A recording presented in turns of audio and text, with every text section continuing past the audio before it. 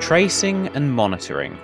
It's a problem that we often talk about on this podcast because it's a thorny one in distributed systems, and we often talk about it from the performance angle. How do you ensure that everything's being processed fast enough? How do you deal with bottlenecks? But this week we're going to look at it in a much more fine-grained way, at the level of individual events. What if you have, say, a stock trade coming in over rest, getting processed through various systems, and eventually it has to go out over a connector to meet a reporting deadline? Maybe every trade has to be reported to the regulator within the hour. That's fairly common these days. How do you debug that processing stream at the level of individual events? How do you track a single event through all those steps? Well, joining me this week with one answer is Roman Kolesnev, who's here to talk to us all about OpenTelemetry, what it can do for you, how it works, how you get started with it, and what it does for Kafka and event systems specifically. And he also covers what he found it lacked, the holes that he's been trying to fill, specifically around Kafka streams and Kafka Connect support. He's made a lot of progress and he's got a lot to teach us. And there is more than just event-level tracing on offer here, but if you need event-level tracing, this is a particularly good podcast to catch. So before we begin, this podcast is brought to you by Confluent Developer. More about that at the end, but for now, I'm your host, Chris Jenkins, and this is Streaming Audio. Let's get into it.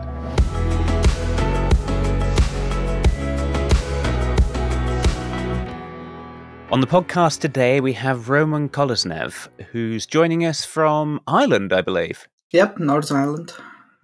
Yeah. So you work for, let me get this right, it's CSID, the Customer Solutions and Innovation Division, is that right? Yep. Which gets pronounced CSID. Why? So this is the first thing I have to ask you. Why is it not just called CSI Confluent? That feels like it would be cooler. CSI? Yeah, maybe. Okay. Looking for Never mind. So you guys get to do all like loads of cool practical things, right? Your department's been doing things like parallel consumer and end-to-end encryption and stuff. Yes, we have kind of two strains of work. One, experimentation and like being the crazy scientist / A-team / trying to work out things, how they could be implemented, how they can be done, and what's feasible. And part of it is finding the professional service engagements and code that can be generalized and made more reusable. So the things that get implemented multiple times for clients in different engagements that generally could be made a bit more robust and made more reusable and more a bit generic kind of quickly. Right. And pulling out those bespoke patterns into something more useful. Yes. Yeah, that makes sense. Yeah. So that brings us to what you've been working on lately, because there is a very, very common pattern in building large distributed systems, right? Yes, I'm experimenting with OpenTelemetry and distributed tracing and how it works with Kafka clients and what's available and what's not available, where are the gaps, but we can fix it. It all started more with kind of general, how we can do event-level tracing on Kafka and Kafka ecosystem. And then doing different evaluations and exploring what's available already out of the box, different frameworks. And we landed on OpenTelemetry as a new and coming rage for distributed tracing. Okay, tell me something about OpenTelemetry. So OpenTelemetry is an evolution of OpenTracing and OpenCensus, which originated from Uber and was one of the driving forces. So OpenTracing was doing the tracing side of it, OpenCensus was doing metrics side of it, and OpenTelemetry is kind of new evolution that tries to cater for both. Mm-hmm. And its goal is to be vendor agnostic, so that you can instrument your applications in different platforms and different even programming languages, but then have the common semantic convention so that those traces and the information could be streamed into common system, and they would all conform to similar specifications, and would understand each other, would conform to the same standards. Okay. And so if you've got so, your custom microservices around your organization made with all different kinds of technology, you could use OpenTelemetry. Or if you've got just a straightforward Kafka cluster, you could still use it. Yes, but even with Kafka cluster, for example, some of your clients may be written in Java and some may be written in Go. Mm-hmm. Yeah. So even using the same platform for messaging, because you're instrumenting your clients, you're not instrumenting just the messaging platform, or sometimes you're not instrumenting the platform itself at all. You still need to have that conformity on your different clients, so that the data that they stream, the traces that they stream, are similarly looking for the backend and to be able to process them and understand. And then a different part of it is that it's vendor agnostic. So you're not streaming traces that only, say, Elasticsearch can consume, right, or Datadog or whoever. You have your collection system that is slightly separated from your processing system. And you can switch the backend much more easier because the exporter layer can be configured to point to different systems and move from one backend to another backend without changing how you collect the data on your application side. Right. Okay. So that sounds very nice and reusable. And you're saying, let me just check I've got this right. So you're saying it's both for kind of metric level aggregate statistics. And taking the Uber example, I could trace the events related to a particular trip through the system? Yes. So OpenTelemetry it has three subsystems. It's tracing, metrics, and logging. Logging is still very experimental. It's still even more experimental than tracing and metrics. It's not marked as stable on their site, if I'm correct, unless it changed very recently. But the idea is that you need all three generally in your observability. From a trace, you want to jump to logs to look at the logs that correspond to the trace, and then maybe to look at the metrics that were collected, either based on the timing, or again, if you're tagging metrics with trace information, because sometimes it's not enough to just have one side of it. What's the distinction between tracing and logs? I guess they're kind of merged in my head. So the trace records the operation that's being happening and some metadata. And as a developer, you can record business level traces and add metadata around the business logic and around the message. But then the logs are your standard logs that you write from the system that may be message related, but they may be more system related, in a sense, like consumer polling logs or whatever happening on the system logs. And generally, again, I guess if you're writing a completely new system from scratch, all your message level processing, you could write all the logs as events to the spans, to the traces, and so on. You can probably get away without writing any logs at all, as logs, such as traditional logs. But if you have already a big system with all the logging implemented and libraries that do the logging and so on, then you need to kind of stitch them together, traces and logs, and potentially collecting them in different places as well. Right. So logs are just kind of the general traditional logging line dumping ground of everything we know. And tracing is more kind of business logic above it. It's kind of separate a little bit. I mean, there is a very thin line because you can do tracing through logs. You can just dump the logs that contain, I received a message with such and such metadata. I processed it. I sent it somewhere. And you can do it purely through logging. And then say you're using Elastic or Splunk or whatever parsing, and you're just parsing out the logs that are specific to message flow, for example, ignoring everything else. And here's your trace. And you can then visualize it, you can produce metrics out of it, use the log timestamps to work out the performance timings and things like that. And do that all purely on logs. But then it's more work. Like if you have a library that has it, an SDK, an API that does it in a more easier, kind of more understandable fashion, when it's talking about, okay, let's record an operation, and that operation spans from here to here. And then the next operation that depends on it, that follows from it, spans from this point, next point to the next point. And together they make up a trace that captures the flow of this message through services. Okay. Yeah. Okay. That kind of records it in that natural semantic, and both for the developer and then for architect and for operational people, looking it up. It's all talking about then operations and spans and traces rather than it's just a dump of logs. Yeah. Okay, I'm with you now. Okay, great. So that kind but then in that context, sometimes logs are still useful because obviously it's hard sometimes to map the information that you want to capture into the semantic of span and trace and even events happening there. You maybe want to add additional kind of data that you can look up then in the logs. Once you traced the point to which you want to look, here's additional information I want to lift up from the logs now that is related to it. Okay, yeah, that makes sense to me. So if you want to do that kind of application level tracing, what do you do currently with OpenTelemetry? Is it like, does it have like a Kafka plugin that you just wrap into, or what's the deal?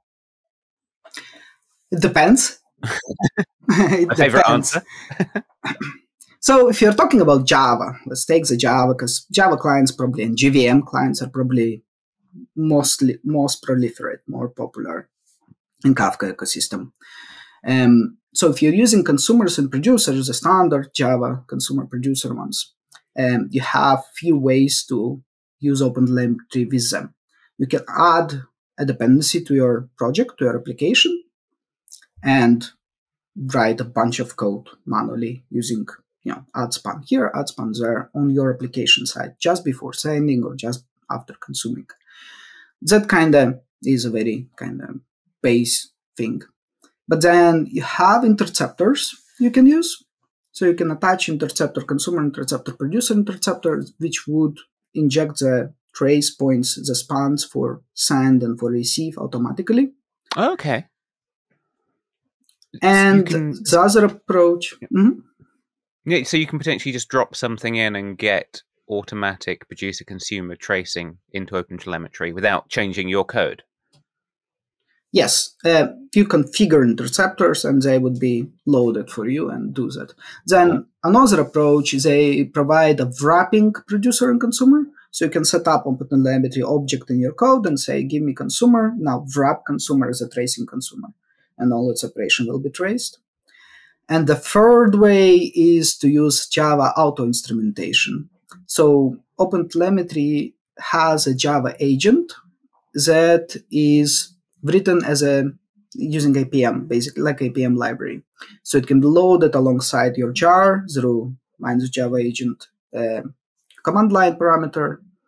Okay. And it just loads a jar in addition to your app. And then that auto-instrumentation has a lot of different implementations. So it would add automatic tracing for, say, Jersey, REST client, or servlet, if it's a web service that you're hosting. Same for Kafka, producer, consumer clients, and things like that. Okay. And that's just using the usual kind of Java, the JVM level agent tracing type API. Yes. So the way it works under the hood, it uses ByteBuddy, which is a wrapper for Java ASM library. So at class loading, it injects additional bytecode that then has like advices marked for specific libraries and SDKs and frameworks to wrap them into this tracing behavior. Okay. Right. So, yeah. Okay. I'm with you. So which of those, let's get a recommendation out of you. Which of those three would you generally recommend people use? I guess the auto-instrumentation agent is the go-to. if you only want to trace Kafka and it's only Kafka, then interceptors are easier to configure and put in place. But if you want to add additional things, like you want to add business logic span in the middle, you're doing web service call, for example, things like that, you want the additional instrumentation to be there, then APM, the agent, is a go-to. Yeah, that makes sense to me. I think if I'm going to the effort of installing it anyway, I might as well get things like REST calls thrown in for free, right? And you can mix and match. So you can have an agent running there that traces the libraries and SDKs use, but then you want to add a span inside your code to create a business logic specific span specific to your process. You can add it in. They don't clash. You can use both at the same time. Okay. So I'm leading into work that I know you've been doing, but what's it like if OpenTelemetry's agent doesn't support a particular API you're interested in? What's it like to add in some extra support? It supports loading extensions. So in the same fashion as all the instrumentation is written inside the instrumentation agent, you can write your own additional instrumentation as an extension. And then you can instrument the application by using the Java agent, command line, parameter, and all that. And then as additional parameter to it, you can specify, okay, in addition to that main agent, load those extensions, one or more, up to you. And then you write the same kind of aspect-oriented interceptors, advice classes using bytebody, and so on to add additional behaviors that you need. And that's written in Java? Yes, that's for Java. Okay. So you write some Java code that says, look out for calls to this class function method, and instrument it this way. Yep, cool. Exactly, yes. In your advice, you're saying for this class, namespace class, this kind of method, so for example, public send that takes 2 parameters, and first parameter is integer and second parameter is string, apply this advice. And then you have the capability to do on method enter and on method exit to specify what additional code you want to run. And you can intercept the parameter values that are passed into the method. You can change the return that's being returned from the method with additional, with overridden value if you need to. All that kind of gives you a lot of flexibility. I've done it's been a long time since I've done any aspect-oriented programming, but it's very useful for that kind of generic rewriting. And it always reminded me of database triggers. Before you insert this row, do this stuff, right? No. Yep, but actually, yes, it's quite similar in that aspect. Cool. Same concept in a different domain. So you have been writing these, I know, because what have you been doing? What's wrong with what's missing in the current state of OpenTelemetry's native Kafka support? So for Java, again, specific applications, it covers the consumer and producer tracing quite well. But if you venture a bit outside in the Kafka streams and the Kafka Connect, then the support has gaps in it. So there is a live instrumentation for Kafka streams, but it only targets the handover from the producer, from the consumer into the topology and then tracing the send of the producer. So there is nothing to help with the topology tracing inside. Now, if your Kafka streams topology is not using any stateful operations, if you're doing everything in flight, like some mapping and then send out, that works fine. The problems start if you're using stateful operations and you want to write some data in the state store, then look it up later for aggregation, for joins, for things like that. Then your tracing context is getting lost. Okay, so as soon as you do something like a K table or a join, the support falls apart. Okay. So you've been fixing that? Yes, I was playing about with that. And the main problem, there are 2 things that kind of apply not just to Kafka streams, but in general for frameworks that do that things. One is when the processing has to be kind of one-to-one. even with consumer and producer tracing, for example, the way Kafka works, when you poll data, it pulls a batch. So it pulls a batch of messages, yeah? Yeah. And then you have your consumer records object, and normally you would have a for each loop, for example, that you do something and then you produce out. If you're saying, consume produce kind of flow, like in Kafka streams would be. And that works fine as long as your produce is within that iteration loop. Because the way that interceptors, the tracing code works, is that the consumer records object is augmented to return a tracing iterator. So when you iterate, it's not the standard iterator, it's actually a tracing iterator that has hooks that for the next call, it takes a context, tracing context, puts it into thread local, puts it into current, basically, context. And then when you do producer send, it looks, do I have a tracing context in memory? Do I have it active? Right. Use it as a parent and link them together. And now the send is linked to the previous consume and process, basically. Right. Yeah. Now, where it falls apart is if instead of doing for each and within the for each doing the send directly, you, for example, store it into a list, do something, and then iterate that list. Because that list no longer returns the tracing iterator. It has no idea. Oh, right. Yeah. And the context propagation is lost. So where I'm going with it is... It's really thorny because you wouldn't know as a programmer that you've just broken that chain, right? Yes. Like, again, I guess it tries to cater to, 90%, 95%, whatever, the standard pattern, the ones that you can anticipate. Because the problem that I found as well writing that extension, when you're working as a developer on a platform or on the application, you know what you're doing. You know what your processing is. You know what your domain is. You know how you're using it. Yeah. Slightly less so if you're working on a platform or a library that you give to your internal developers. But even then, you kind of can give some constraints or capture some usage scenarios because you're within the company, within kind of departments. Yeah. But then when you're writing that instrumentation for general use, like, you can anticipate only so much. Someone is doing something crazy, someone is doing something completely different that you haven't thought about, Yeah. And sometimes you can't really just do anything about it. All you can say, okay, this way it works, this way you need to think how to solve it in your code additionally. Yeah. And it's not hard in a sense that you can always, if you need to do that handover, if you're writing to some intermediate buffer or list or whatever before you do processing and send, or before you do the send, you can always read the trace context that's available while you're iterating over consumer records. Okay, yeah. Store it somewhere and, store it with the message, store a pair. Here's the message, here's the trace context. Now, when you're passing it to produce, you can say, here's the message, use this trace context for your send as a parent.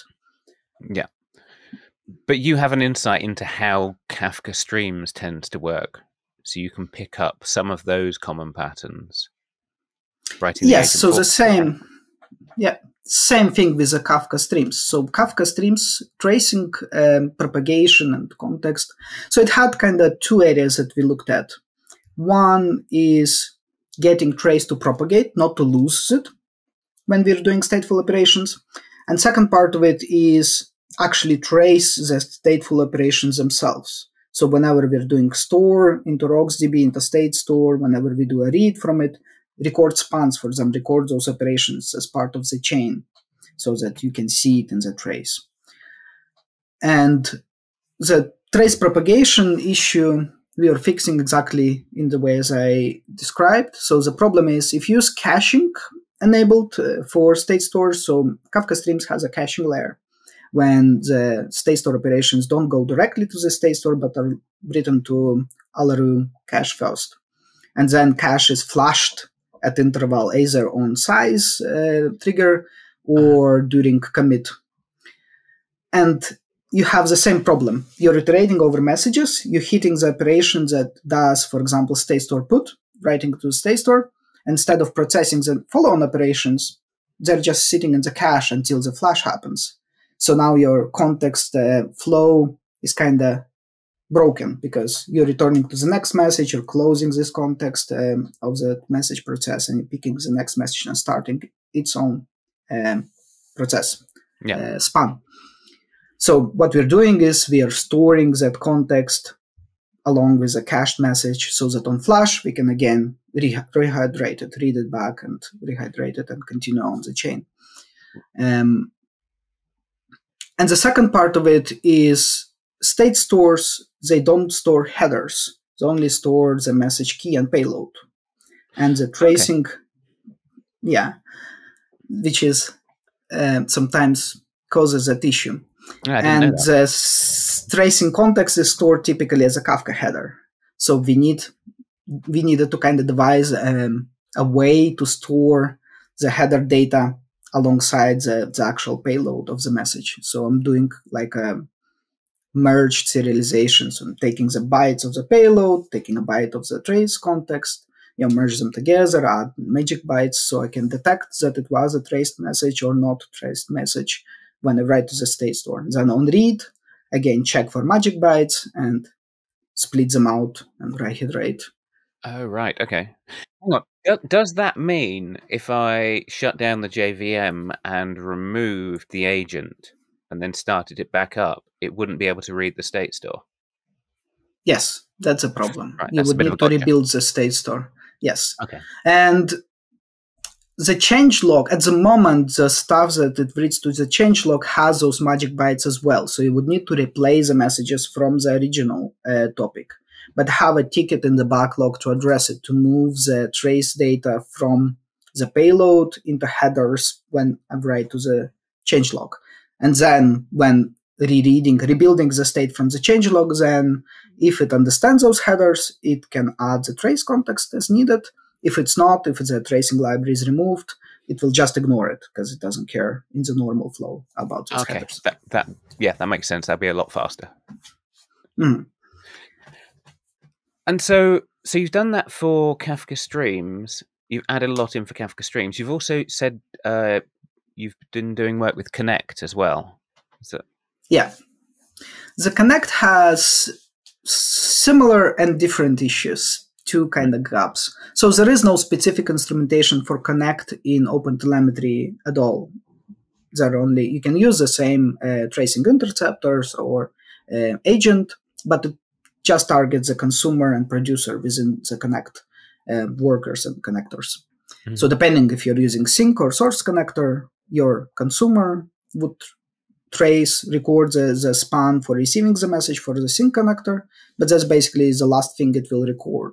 The next, what happens after in your connector would be either disconnected or lost. Okay, yeah. And the same for the source connector. The produce send will be recorded, but where it came from would be lost. So mainly I was looking at replicator, which is a combination of consumer and producer. Yep.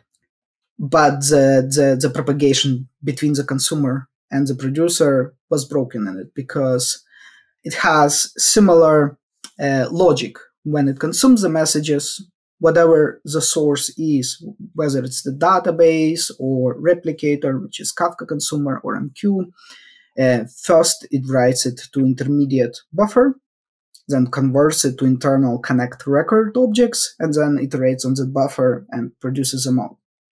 And that, as I was explaining, the tracing context is lost because you're using that intermediate buffer. So you're no longer using the tracing iterator. So again, similar, we're recording the context, we're storing it and rehydrating it when we're going into the produce. We added a few extra features like tracing for simple message transforms, so that if you have a chain of transformations, you could pinpoint if some of them are slow or breaking, or to have that correlation. Or corrupting things, presumably. Yeah. And then a second part of it that is not very well kind of addressed yet in OpenTelemetry, I find, is that it's more targeting individual services, like microservices. Yeah. So Right. you have a resource attribute there that says my service is, I don't know, let's say place order service, Yeah. or add to cart service or something. But Connect is a platform. So your single instance of Connect can run 20 different Connect workers, and all of them are actually individual services that belong to different flows. So you don't want to name that instance saying Connect Platform 1, because that's not very helpful. What is it like? Yes, all the workers then record a single service. So what I had to add is some overrides so that I extract from connector name, basically, from the config, from the instance of the connector running, and then override that resource attribute based on that connector name, so that the traces recorded by all the different connector worker instances have the names that correspond to the connector, not to the instance that runs them, not overall platform instance. Right, yeah. And I think that would be applicable to a lot, to say tracing Flink or tracing KSQL again, or kind of any platform that runs jobs when you want the name of the service to correspond to the job itself, not to the platform instance. Yeah, that makes sense. That makes me wonder, have you done any work with KSQL on this yet? Not yet. I haven't looked into it deeper. I know that it uses Kafka streams as runtime, so my hope is that most of the Kafka streams work would be applicable to fix, again, the same issues, propagation, state store operations, and things like that.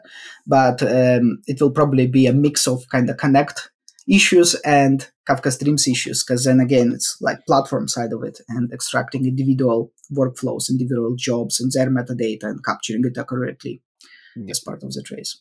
You must spend a lot of time diving into the Kafka Streams code base and just figuring out exactly how it works and writing new rules. Yes, I did. We actually, on a kind of separate topic, we did a hackathon with a colleague on geospatial Kafka Streams usage. Oh, yeah. And part of it, we were substituting RocksDB with Lucene and figuring out how that would work. So that was the previous work with OpenTelemetry and figuring out the whole flows of where the writes are, where the reads, how it all hangs together. Helped with that a lot. Yeah, I can see how you build on that. That's cool. So what's the actual final experience at the moment with this? Is it, if as a user, as a debugger who's got nicely traced code, what am I actually going to see? Is there an OpenTelemetry GUI that now shows me my Kafka Streams topology or something? Not topology as such, but the flow of the message. So you have your spans. So I have a demo application or test applications that I'm using that is like a transaction bank or something like that, processing like a withdrawal or deposit. Really simple flow. So it has an account K table that stores account details, is a bank account open or closed, and then transaction, which is either deposit or withdrawal.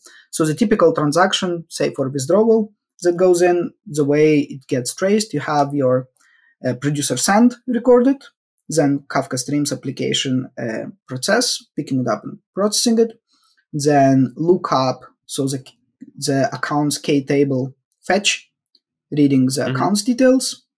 Next, fetch of the state store for account balance, the aggregate value, the current aggregate value of it, then update of it as the next operation, and then send off of the output to the consumer, and then consumer picking it up. So I have that kind of flow of operations that touching either state store or external systems.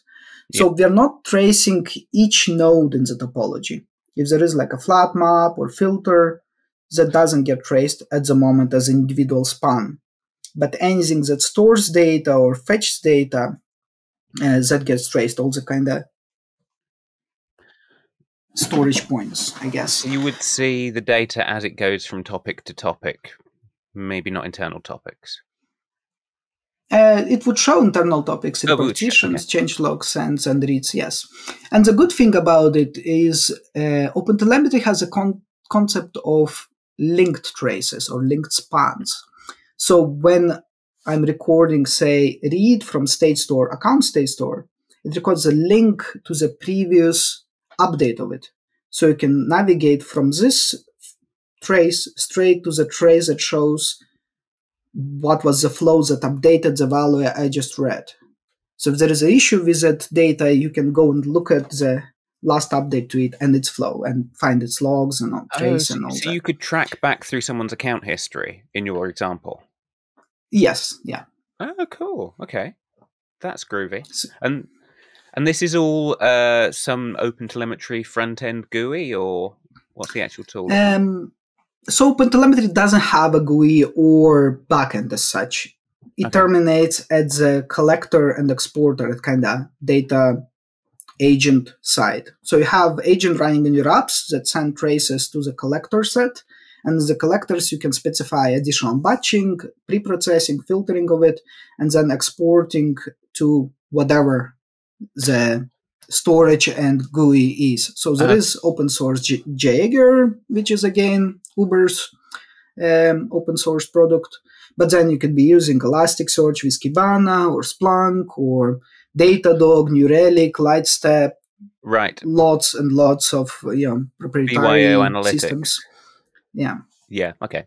Cool. So what's the state of this at the moment? Is it open source, alpha, beta? If someone wants to get their hands on it and try it. It's not open source yet. We don't have it running on the customer yet. So we want to find a customer within Confluent, I guess, engagement that needs it and wants to kind of partner a bit to battle test it, basically. Because it's all written, it has integration tests and things like that, but it's never run on production platform at production or pre-production UAT, but like with a proper level of flow and use cases that maybe we haven't thought about and want to kind of iron out corner cases in something that is a bit more real rather than our demo application or integration test setups. You know? So secretly, we need to battle test this stage. Yes. Cool. Okay. It sounds like if someone wanted to get started with this, then the first thing to do is grab OpenTelemetry and maybe start writing their own interceptors if they're feeling spicy.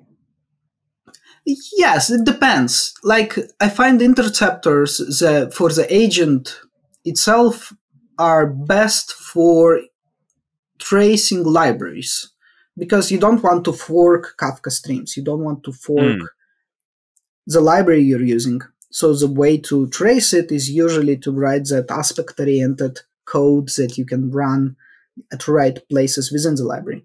But then if you have your own application side, your business logic and so on, it's easier and probably better most of the time just to add span and this span annotation or create span here, create span there.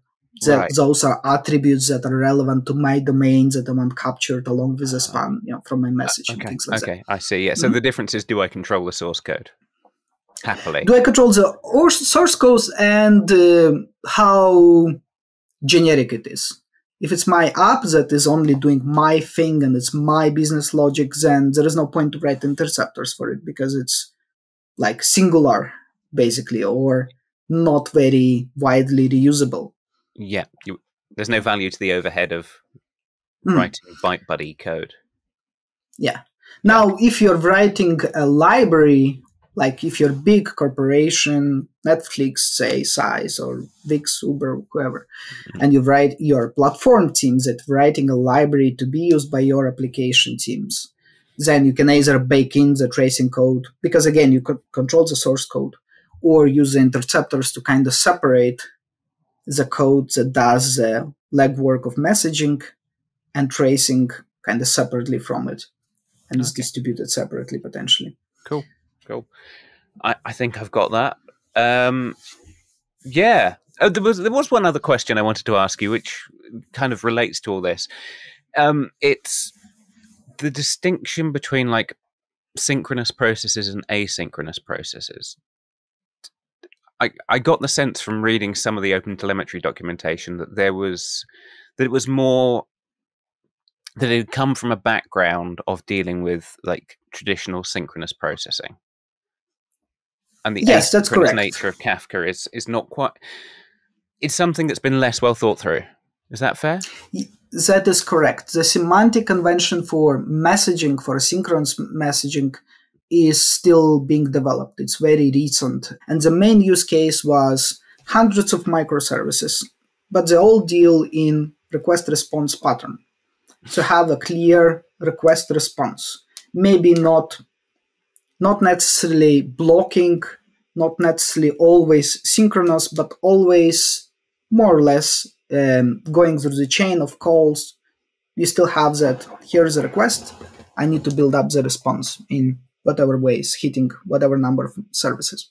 Right, yeah. With Kafka and with general messaging, it's a bit different. Sometimes you have that request response, but more often than not, it's here's a signal of something. Yeah. That's the event is a signal that then flows, and it's aggregated, processed, routed, splitted, enriched, and can go in different ways into different systems. There is no direct correlation between the request and the response pattern there. Yeah. And on top of that, the kind of transport versus logical flow considerations, because the producer accumulates a batch of messages that it sends and sends them in a block. Now, do you want the trace that records that operation, the send of that batch, or you want the trace that traces the individual message inside the batch on its own? Oh, yeah. Or both, and then how do you link them together? And the same on the consumer side. You polled 20 messages. It took, 30 milliseconds. But that 30 milliseconds is operations that polled those 20 messages. Do you want to apply that to each message and split it and record per message? Or you record both the poll and then processing of each message individually? Because depending what you're doing, if you're doing performance analytics, then sometimes it's not fair to say it took 50 milliseconds to consume this message, because alongside this message, you actually consumed 50 more messages in this case. Yeah, but it's also not true to say it took 1 millisecond, because you can't straight divide by 50, right? Exactly. And the thing is, it's like what you're tracing and what you're trying to look at. Are you tracing a flow of the message through the system? Are you trying to find performance bottlenecks, and you're more interested in kind of metrics? But then should you be looking at the metrics then instead rather than the trace timings? Or you're trying to find like A/B test stuff. So say when it's taking this pass, it's taking that long. When it's taking this pass, it's taking that long. And then you are interested in performance, but you want it to be filterable. So you're looking only at some subset that's grouped in some way. Say you want to test performance improvement of potential config change. So you change it on some application, some instances, and then you're kind of comparing one against the other. Right. So there is a lot in it. Yeah. So it sounds like the tools are all there for doing it, but the asynchronous world brings up some new questions you have to answer. Yes, and the specification, the semantic convention is discussing that. There is a lot of movement in that regard. I think it's getting ironed out so that you have best of both. So you record both per message flow, but then you're linking using the trace links, the transport level traces, and they're kind of separate but alongside each other, so you can jump from one to the other. Okay. I could see people also using this to trace things like, say, ACA streams, like actor level models, which are very similar, right? Yeah, it supports ACA to extent. I haven't dug deep to say how much it supports it, but it supports a lot of those things. The nice thing that I found is that it automatically correlates the logs for you as well. So the trace and spans that you generate, you can just enable using MDC, like in context logging to inject those into the logs that are generated while you're within that span, when your code is generating them from the span. Oh, right. So then you can jump from the trace to logs. But I read an article on Medium recently from Wix. They wrote their own kind of Kafka library, Greyhound, I think. Mm-hmm. And what they do, they go in further. They inject trace IDs or message correlation IDs into the metrics that they generate. So then you can correlate the metrics back to individual message flows as well, not just the logs. I guess where it makes sense. Okay. Yeah. Is that something, sorry, is Greyhound a level above OpenTelemetry, or is it completely separate? Greyhound is Wix's Kafka client, kind of more rich Kafka client. So it's a wrapper around Kafka consumer producer. And they added capability to write traces and metrics and so on into it. But it's just an interesting idea that I read about there that sounds, why not just correlate logs? Let's correlate metrics on top of correlating logs and traces to stitch them into one kind of cross-correlated set of data. An idea you could potentially steal for OpenTelemetry? I need to have a look, yes, I guess. But then again, it depends. Like, do you care which metrics you care being captured per message versus more aggregatable per instance, per thread or whatever? Because again, it's like horses for horses. What's the use case, what it fits, when you should do it and when you shouldn't. Because a lot of performance analytics metrics are perfectly fine for performance analytics. You don't need the per trace granularity for it to see that your I/O is slow, for example. You're hitting disk too much. It doesn't matter for each message you're doing it. It's just for that instance, for that node, you're doing it. Now, things that I guess are more per message performance analytic relevant is there something in those messages that is different from our other messages? Like, for example, checkout process that calculates some discount that uses some specific heuristic, and this combination of parameters going into it is much slower than everything else. Now you're trying to then look, is there a different process working? Is it taking time because there is a bug? When it's like only for people from Canada ordering, or, some combination or something. Yeah, those kind of weird combinations, they come up and you've got to try and have some way of finding that that's the problem, right? Yes, that's where it comes, that correlatable metrics and perf data. It sounds very useful. It sounds like we have to wait for you to publish more. That day will come. If someone wants to get in touch with you, especially if they want to battle test it, can we leave your contact details in the show notes? Sure. And there is Confluent, I think, Open Slack, Community Slack. Oh yeah, Confluent Community Slack. If you're on there, that's probably the best place to find you, right? I'm on there, yes. And excellent. I think there is a tracing channel or observability channel as well that's getting, I'm checking it once in a while, and other people would ping it to me if they notice. Perfect. If you're interested, head there. And we're going to get some more people from your department on, because you're doing all the fun stuff, as I said. Thank you very much for joining us. Thank you for having me. Pleasure. Thank you, Roman. As we said, if you want to go and talk to Roman some more, maybe pick his brains, check out the Confluent Community Slack channel. Link in the show notes. It's easy to get in, and there are always plenty of us here from Confluent chatting with the rest of the community. In the meantime, if you've got a hankering for more monitoring-related information, you might want to go back and check out an old episode we recorded from Streaming Audio with Anton Rodriguez talking about eBPF, which is interesting because it approaches exactly the same domain, monitoring, but from the level of hooking into the Linux kernel. I could definitely see a large enough organization wanting to use both. Monitoring's a large enough field to encompass both angles. So go and check it out. Link in the show notes. Whilst that said, if you want to monitor more of what we've been doing here in the developer experience corner of Confluent, head to developer.confluent.io, where we have an ever-increasing library of courses, tutorials, blog posts, Videos, long and short, teaching you everything we know about event systems, from design and implementation to monitoring and performance. It remains for me to thank Roman Kolesnev for joining us, and you for listening. I've been your host, Chris Jenkins, and I will catch you next time.